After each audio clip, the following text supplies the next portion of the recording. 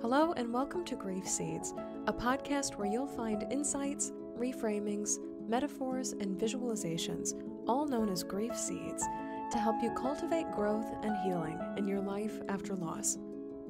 My name is Shelby Forsythia. I'm an intuitive grief guide and author, and on this show, I'll share insights from my interactions with clients, wise words from fellow grievers, and personal stories from my own life, with the hope that they transform your grief as they have transformed mine. Because even when it doesn't feel like it, we are planting the seeds of growth in the midst of great pain and heartache. Your grief is welcome here. Hi there, grief growers, and welcome to another episode of Grief Seeds. Thank you so much for joining me here today.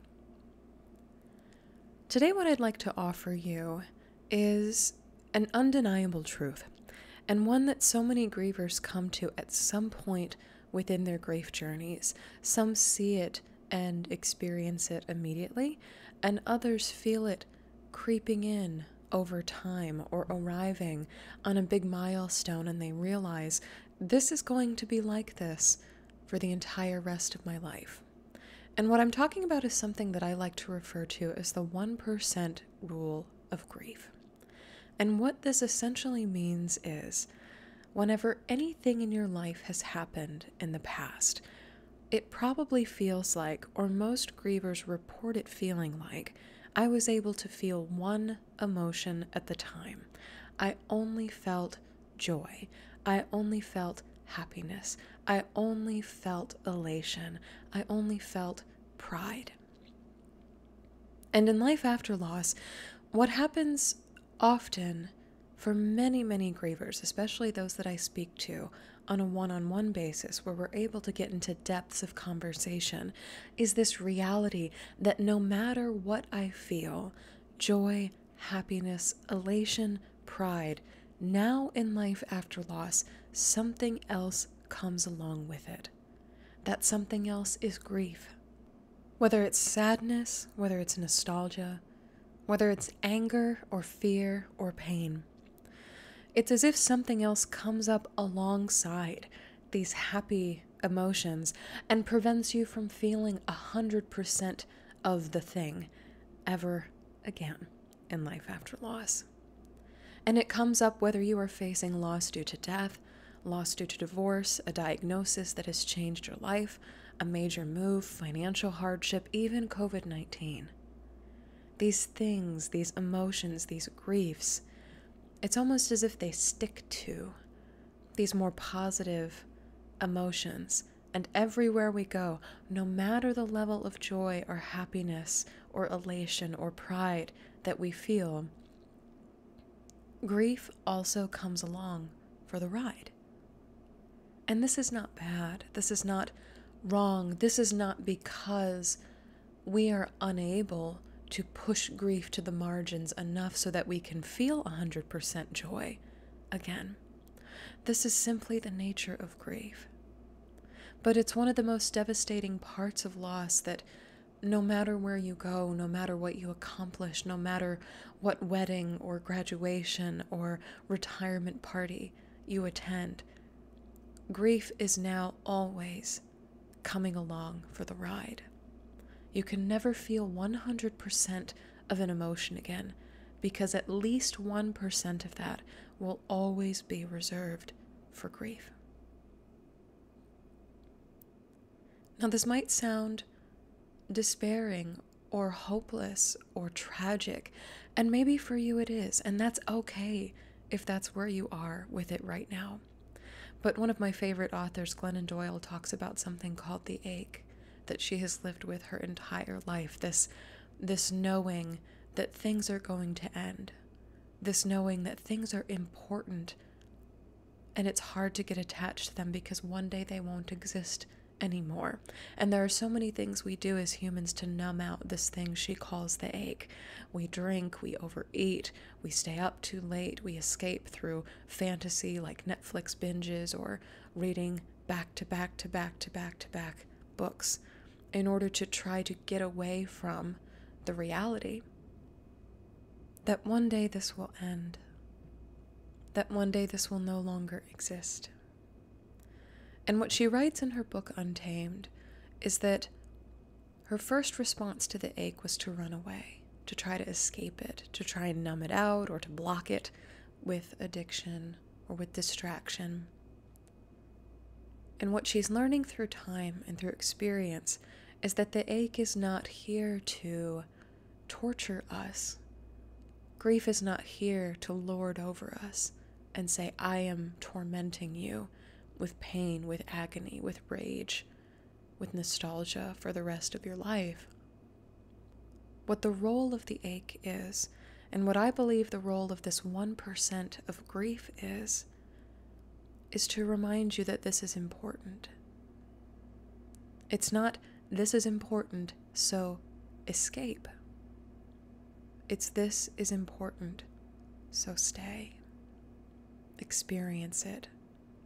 Really soak in all of the emotions, all the feelings, all of the joy, happiness, pride, sadness, nostalgia, elation, anger, rage, numbness of this moment.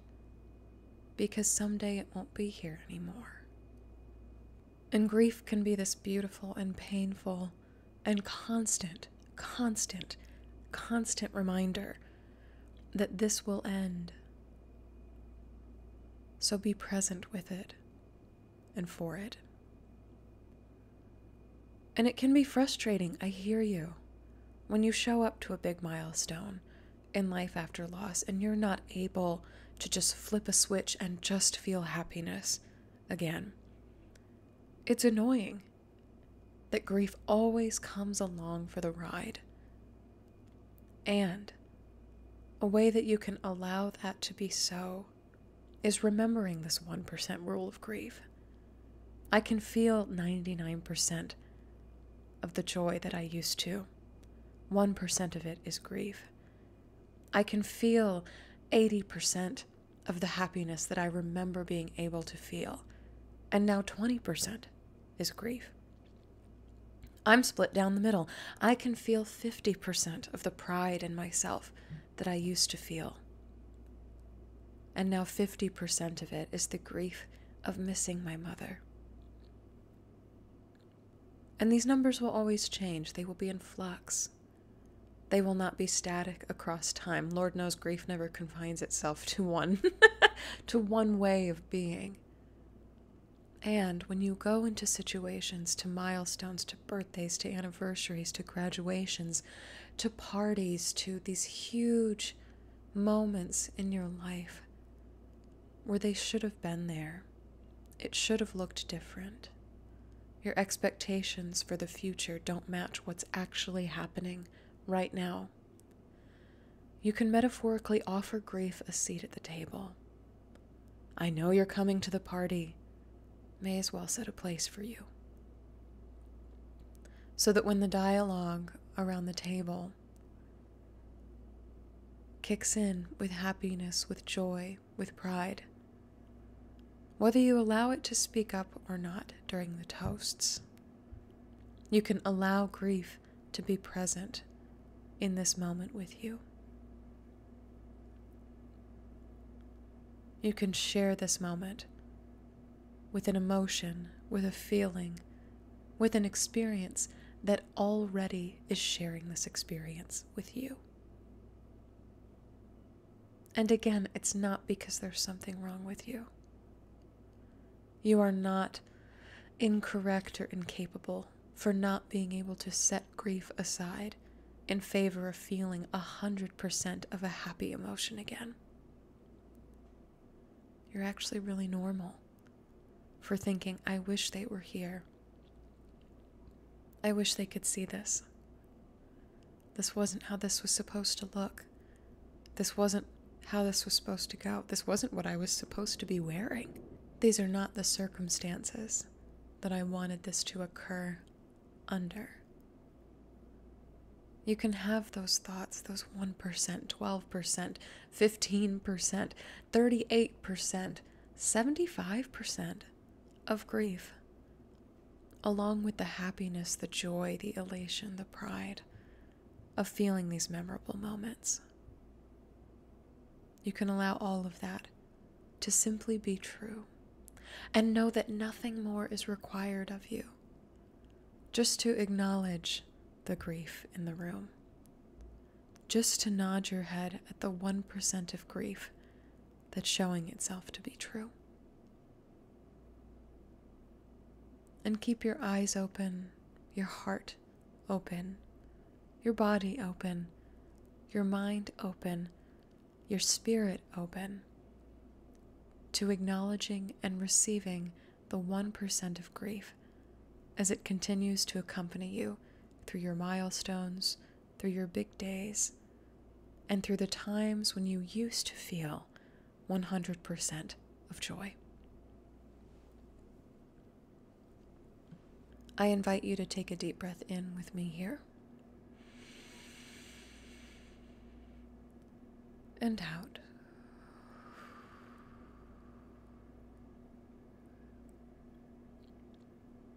As you traverse the entire rest of your life, grief grower, as you climb ladders, as you accomplish things, as you have remarkable days with remarkable people, as you experience soaring love and wonder and magic, may you give grief a seat at the table to come along for the ride. May it gradually become okay with you that 1% of grief, that 15% of grief, that 47% of grief, that 62% grief, that 84% grief stick to and come up alongside these emotions that used to feel pure and unadulterated by pain. May you know that grief exists because their loss was important, because your loss was important, and because your heart knows now more than ever the temporary state of life. This ache exists, this 1% of grief exists because you experienced a loss, and because this moment, even this one you're living in right now, will end. You know intimately the loss folded into everything there is. And it's okay to set a place for it. It's okay to allow it to come along for the ride. This 1% of grief making itself known does not mean there's something wrong with you or that you need to be fixed so that you can return to a homeostasis of every happy memory being just happy again.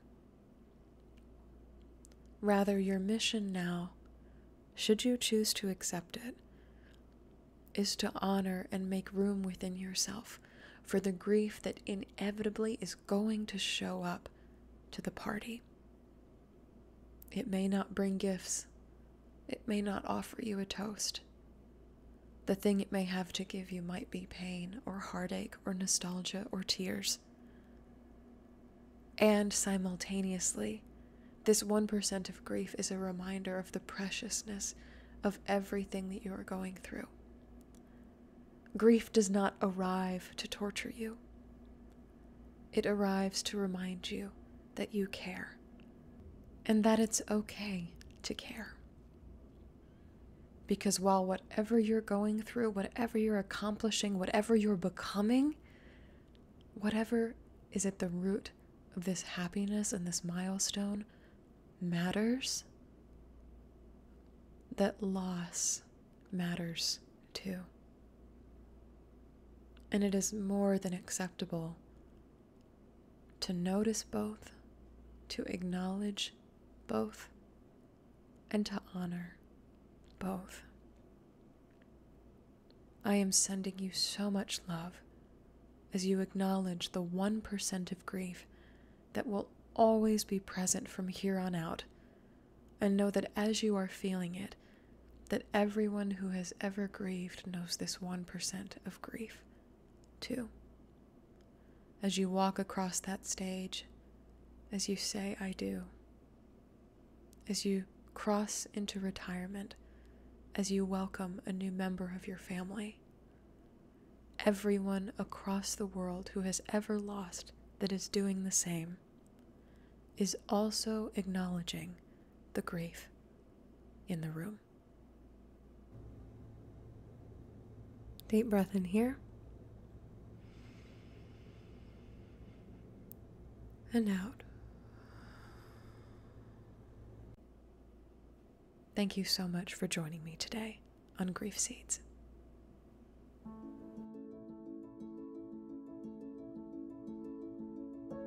So that's all for this episode of Grief Seeds. Thank you so much for listening today. You can find additional grief support at shelbyforsythia.com or by following me on social media at shelbyforsythia on Facebook and Instagram. If this podcast helped you in your life after loss, please leave a review and subscribe on Apple Podcasts, Spotify, or wherever you listen. And be sure to share Grief Seeds with a friend, because you never know what someone you love is going through. A huge thank you to my Patreon supporters for financially keeping this podcast on the air. If you'd like to support Grief Seeds on Patreon through a yearly or monthly pledge, you can do so at patreon.com/shelbyforsythia. My Patreon supporters get access to behind-the-scenes content, including a once-a-month grief support call with me and 5 90-minute workshops with topics decided by grievers themselves. Again, that website is patreon.com/shelbyforsythia. Music for Grief Seeds is performed by Addie Goldstein. As always, my dear grief growers, it was beautiful sharing this space and time with you today. I see you. I am so proud of you and the work that you're doing in the world, and I love you. Because even through grief, we are growing.